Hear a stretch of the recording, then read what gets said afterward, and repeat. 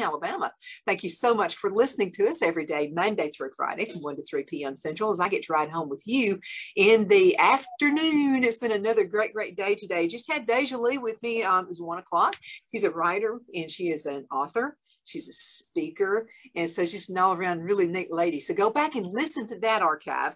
And then also Melissa Ledbetter and John Allen Pope were with me. They are from Northeast Alabama Community College with their adult education program, which is out there. They have a lot of small businesses out, by the way.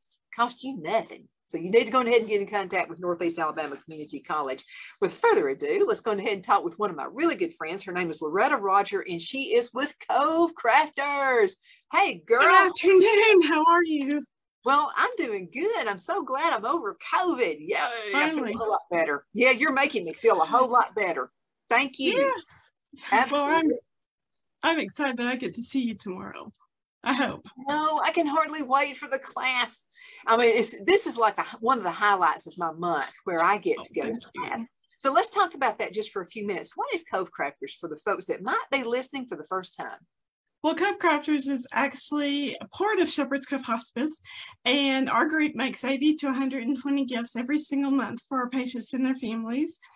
Cove Crafters started actually back 3.5 years, almost 4 years ago now. And a friend and neighbor who was a full-time volunteer showed me a gift that was about to go out for Christmas. And I really honestly was disappointed. Number one, love the heart of anyone who makes stuff, but I thought, why don't we have a group? Why isn't this more organized kind of thing? And so I made the suggestion that maybe we could do something like that. And Shepherd's Cove loved the idea. And that's really how we got started. So our very first meeting was in June of 2018. And I was a little rambunctious and a little anxious for the first one, but we made small notepads and very patriotic themed. And it had some like glow sticks and a bandana and that kind of thing, and it was very fun.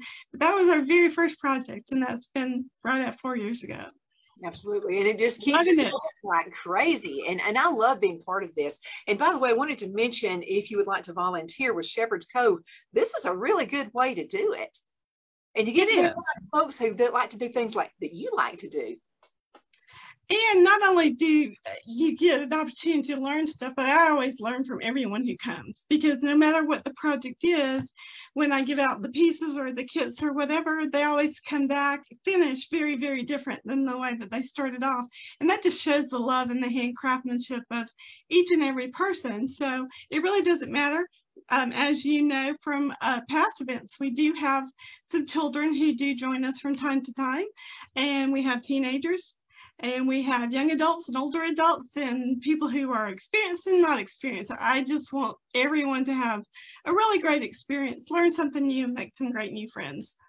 Well, I think it's such a great idea. And I wanted to mention this because there are some people who are just like you, Martha Stewart. I mean, they could make anything. That, you know what, Loretta could come to my house, get something out of the trash can and make something of it. So that's how she did.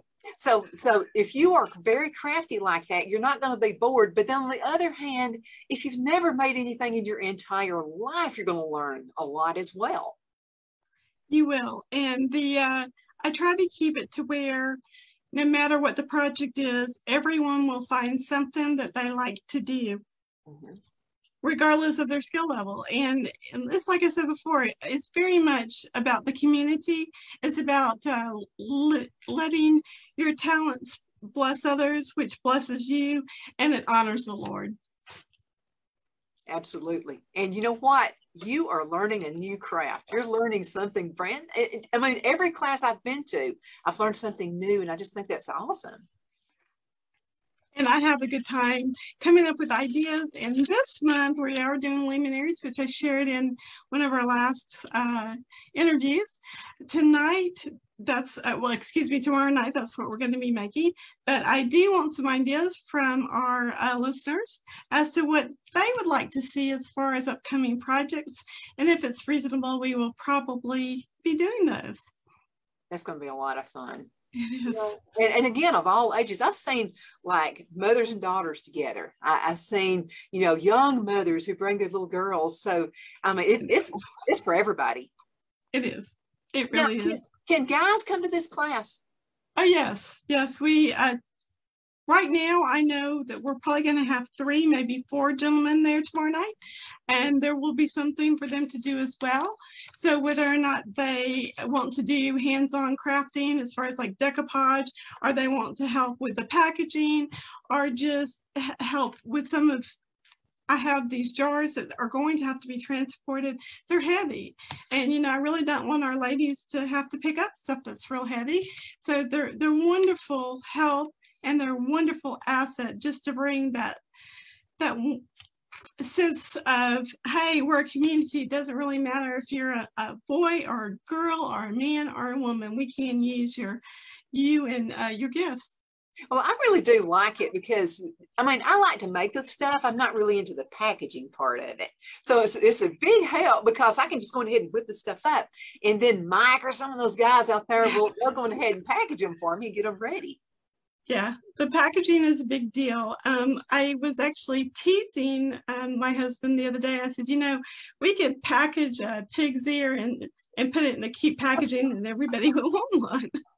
And sometimes it really is. If it's a really simple project, I'll spend a little extra time on how it's packaged because I think that presentation is just as important as the gift itself.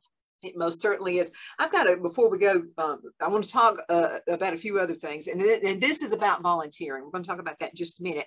But before we do that, let me go ahead and mention a couple of sponsors. First of all, My Pillow, that's one of our new sponsors, Mike Lindell. And we've had their pillows for years. And so I like them because you can just toss them in a washing machine, put them in the dryer, and you're done. And they'll hold up extremely well. We're going to have these pillows for a long time. But I wanted to mention, I didn't know this about him. Did you know that he used to have he was a crack addict? And so, No. yes, CEO. So there's a book, it's not a biography right here. I encourage everybody to get this book. It will give you some inspiration, you know, because you don't have to be a crack addict to have, you know, some problems in your life. This guy is, I mean, he's a go-getter. He's all about it. But I also wanted to mention, I've got Phil's shoes right here. They've got the moccasins. And you know that they have them half price? So let me mention this to you. If you'll go to mypillow.com, and it's going to ask you for a promo code, just type in Donna, D-O-N-N-A, and go ahead and check out all of their products. They have towels. They've got, we got the comforter on top of the bed, and I love that. By the way, I have to knock my cat off with the comforter all the time. I know. He likes it too. Absolutely. Okay, let's talk about volunteering. And I'm going to talk to some folks because what I've noticed about the Albertville, Boaz, Gunnersville area, it's growing like gangbusters. And it's like almost every time we can drive down the road on 431, there's a new building coming up with a new business coming in. So it's over and over again, which means a lot of folks are being transported into this area, you know, with positions, great jobs. And so if you're the spouse of someone and you guys are just brand new into the area, you're going to love our area, by the way. And another thing you're going to notice, you're going to meet the cream of the crop when you volunteer with Shepherd's Cove. You are. I'm actually not just head of Cove Crafters, but I am a full-time, well, I don't know if you really consider it full-time volunteer, but I do things like sit with patients. If a patient or their family member needs to go to the grocery store, I'll take them to the grocery store. Sometimes I'll do the Walmart pickup order and things like that. I absolutely love it. And in the nearly 6 years that we've been in Alabama, we moved from the DC area down here back to where God lives and the Second Amendment rules. Yeah. And I'm thankful for both. It's an opportunity, I feel like, to not just give back, but pay it forward, because we don't know what the future is going to hold with the economy being what it is and this pandemic affecting all of us. Why not use your time to serve the Lord by serving others? Mm-hmm. And the blessing, I just can't even begin to tell you, Donna, what a blessing it is. I've met so many wonderful people through the volunteer program at Shepherd's Cove that I am now dear friends with, just like you. Well, I'm going to tell you what, I'm glad I got to be part of this program. And I remember when you approached me, I was at the thrift store. I was. And so you walked up and you said, I've been watching you on your show. And so, I mean, we just turned into instant friends. It was just like that. And I said, well, what do you do with Shepherd's Cove? And then you were telling me about the craft. And I said, wow, that's right up my alley. I like making stuff. And so, I mean, it really is, but I'd like to hear some experiences. I know you've told several times where you would actually give some of the patients some of the things that have been handcrafted. What's the reaction you typically get? Oh, they just absolutely love them. Apparently, we have a little bit of a cult following these days because they don't want to open them. They think they're so cute. They're like, oh, we can't open it. It's so pretty. I'm like, it's a practical gift. Please open it. I have been sitting with the same patient here in the local area for the last several months, and she's got like 5 or 6. She has a shelf and she's got them all lined up, and every time I walk in I go, oh, I see you've got your collection. She'll look at me, she goes, what you got this month? And I'm going to be sitting with her this week, and I'm going to be giving her her gift for February. So that is just so much fun. Some of them, during my personal experience with sitting, I've had several patients where they're just a little uneasy when you first go into their home, and I pull up the chair and sit beside them and hold their hand and just talk to them. And that's what they need. They need a friend. They need someone to be there when they're lonely, and sometimes they're scared. They may have a little dementia or some problems with their mental health because their caregiver needs to leave and have that respite time. But it's so important, and it's such a joy to see somebody start with just a little fear and a little uncomfortableness, and then you're getting ready to leave, and they're like, I hope you get to come back again. And I love that. And it's the same with every single one of our caregivers. And Shepherd's Cove has this structured in such a way that if you want to become a full-time caregiver, there is a program that you go through. There's a background check. You have to provide your driver's license, that kind of thing, to make sure that you're safe and your patients are safe. And they do a training program with you. So there is never any doubt about what you should or should not do when you're taking care of or sitting with a patient. Absolutely. They're to help you every step of the way. Okay, before we go, let's go ahead and talk again just for a few minutes about tomorrow's class. Where's it going to be? It is going to be at Shepherd's Cove Hospice in the community room. So if you're looking at the main building straight on, we're on the left-hand side. Plenty of parking, by the way. Easy parking. Easy parking, yes. You can park right there in front of that room, or if you just drive a little bit further towards the left, there's plenty of parking on the side of the building. You'll see my SUV that says Designs by Loretta on the side of it, so you know that you're there.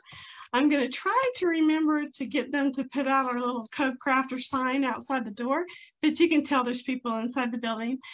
We usually set up about an hour beforehand, but we meet at 5:30 tomorrow night. We're going to be fed by Santa Fe Cattle Company. They do. And it's always delicious.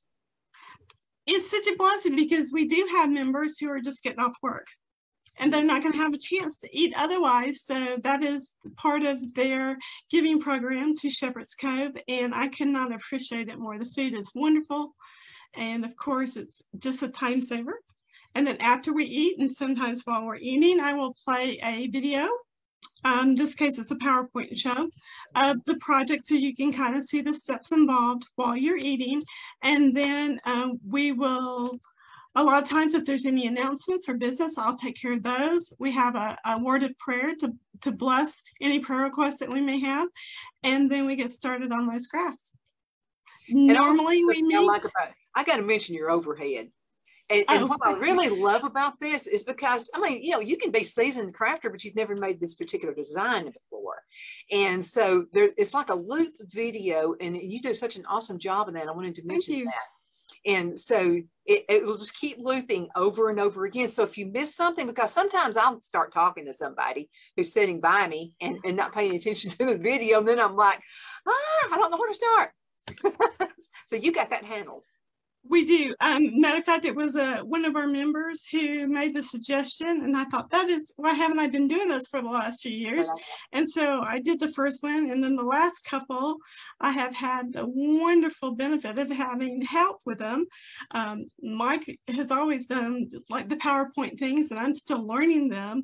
And that is, it's a blessing to me and to our group to have that ability to play that video. It saves time. And it's like you said, it offers everyone the opportunity to see the craft being made.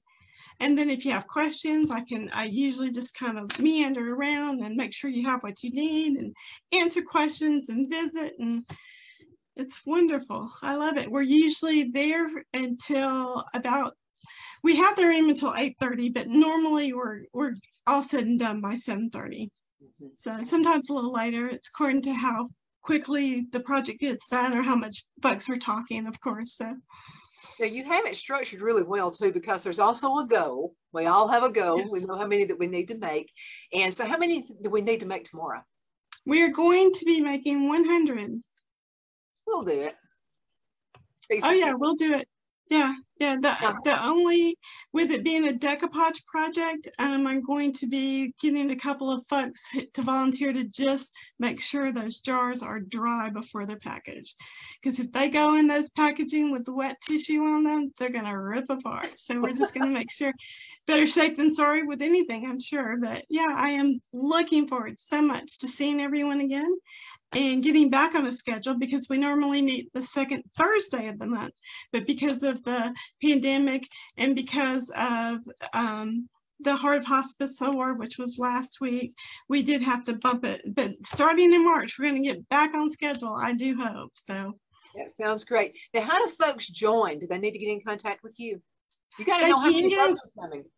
I do. It's usually by Wednesday, I should have a head count into Mallory at the foundation, just because we need to make sure we have enough food ordered. But if you want to come tomorrow night and it's not too late, you can get a hold of me here on Facebook. Just Google me. If you want to join our exclusive Facebook group, then you can do that. You can either send me a private message or an email or a text and get a hold of me that way. Of course, you can see me on YouTube at Loretta Roger, just all one word, spelled R-O-D-G-E-R, or Loretta Roger, all one word.com. There you go. Now, Loretta is a crafter, so she really knows what she's doing. Now, sometimes you put some stuff out there for sale. You got any things for sale right now? I do. I have some stamps and some scrapbooking supplies that I'm no longer using. They're just gently used. Some of them haven't been used at all. And I am selling those so they can get a hold of me, and if they're interested, I can set up a time for them to come shop. And absolutely. Thank you for mentioning that. Yeah, absolutely. Let's go ahead and call it a day. I'm about to give out right here. I know. But anyway, I'm glad you're feeling better. Oh, a whole lot better. A whole lot better. I'm so glad. I'm so thankful. Yeah. Oh, me too. Me too. I say I don't want COVID again. I don't want it again. So I'm very, very happy right now. But thank you, Loretta, for being such a shining star and for having Thank you. We definitely appreciate I look forward to seeing everybody tomorrow night. Absolutely. Okay, folks, let's call it a day, and I'll look forward Love you guys. tomorrow. Bye-bye. Take care. Bye. Bye, Loretta. Love you.